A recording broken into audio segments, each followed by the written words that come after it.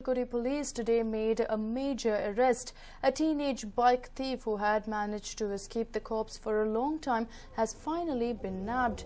The accused has been identified as 19-year-old Pawan Kumar Reddy.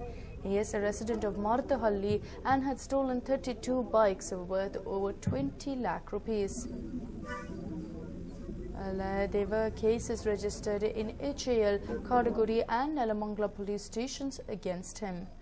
And finally, the 19-year-old boy who the police have been on the lookout for many months now has finally been taken into custody. It's been, of course, very difficult for the cops to go ahead and make this arrest. But after investigations, they have found out that he is a resident of Marthahalli and swooped down on him.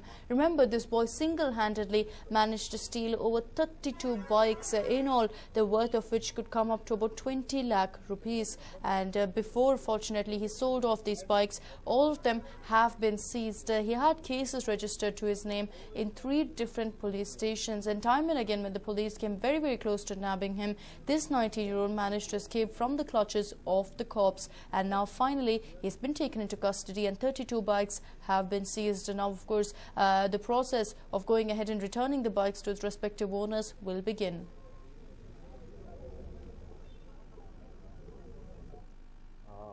With this 20 lakhs worth 32 motorcycles have been recovered, and 17 cases of HAL, 1 case of Kadagudi and 1 case of Nelamangala police station has been detected.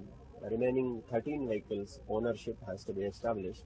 We will be in touch with the transport department and find out the rightful owners of these vehicles also.